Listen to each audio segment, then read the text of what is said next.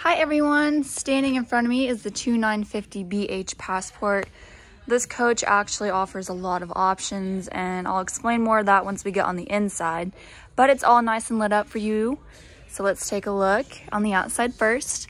We have our pass-through storage at the very front, so you have extra space to store your camping goods. Your awning stretches all the way across, even above both your entrances, so you have complete shade if you need it. You have some outdoor speakers. There's even an outside kitchen, which is really nice. So you actually have 2 burners and a mini fridge. And there's also a little cubby of storage right above your 2 burners. So you can put some kitchen utensils in there. This entrance actually goes into the bathroom, as you can see. We'll talk about that on the inside as well. And then here at the very back, here's one of the options that they included, which I think is really cool. So if you are not using this bunk and you don't have any extra guests, you can fold this up, tongue twister. You can fold this up and actually stow away really tall items in here. And that privacy curtain can close it off so people don't have to see it on the inside, but love that they have that. So let's go through the main entrance. We have our solid steps, which are really nice. And then to my right, we have our master bedroom. So this is a queen size bed with storage underneath of it. Really long tables on both sides, and you actually have USB and outlets, so you're able to charge your phone and what other electronics you can while you're sleeping. His and hers closets on both sides with really pretty mirror panels on the doors, and you have storage that kind of connects the both of them. But let me show you what that looks like. There we go. So it has a built-in clothes rack plus an additional shelf, so you can put some shoes up there if you'd like. And then kind of whipping around on the left, or I guess the right from the main entrance, you have your LCD mounting bracket. So this is where you can purchase yourself a mounting bracket and have a TV hookup in your bedroom so you can help relax and unwind. You have 2 opposing barn-style sliding doors, so you have a little bit of privacy in here. And walking into our kitchen and entertainment area, right next to our bedroom entrance, we have extra storage, and the shelves actually can be removed. So if you wanted to hang things on the clothes rack, some coats, or really anything else, you have extra space.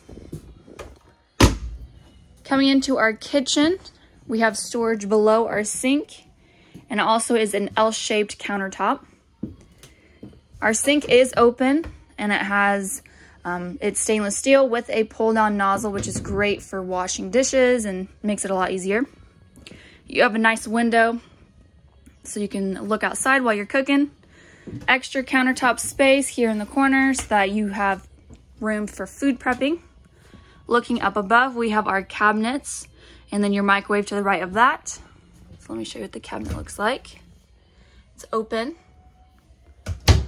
Just below your microwave, we have our 3 burner top stove with a glass range cover.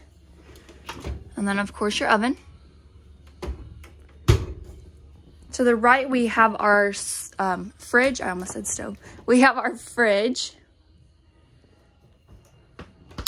And then across from our kitchen, we have our booth dinette. And what I really love is the booth dinette is connected to your couch. So when you aren't eating, you can sit down, relax, and watch some TV. But when you're ready to have dinner with your family, you just remove this cushion and kind of pull this over, and then you're able to sit down at your dining room table. But with it being connected, you actually have a little bit of extra space for seating. So I love that they have that. Across from your couch, we actually have our entertainment system. So you have your extra cubby right here. And then this is your Bluetooth speaker system. So this is where you would access your outdoor speaker as well as your indoor speaker.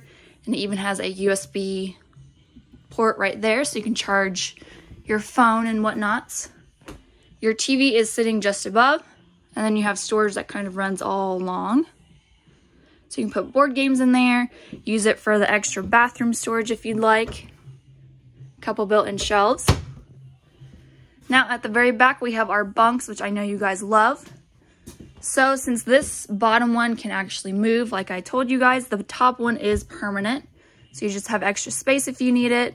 And it also has its own privacy curtain. And last but not least, we have our bathroom. So this is our second entrance. And I love that they have 2 entrances to the bathroom so that dirt doesn't track in and out of your camper and people can easily just walk into the bathroom. To the left, we have our sink, storage below as well as above in our medicine cabinet. Across from both of our entrances, right in the middle, is our toilet.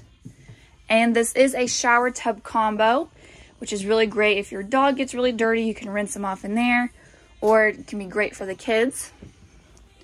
And then it has its own skylight, which is really pretty. So that is it for this Passport, guys. Let us know what you think.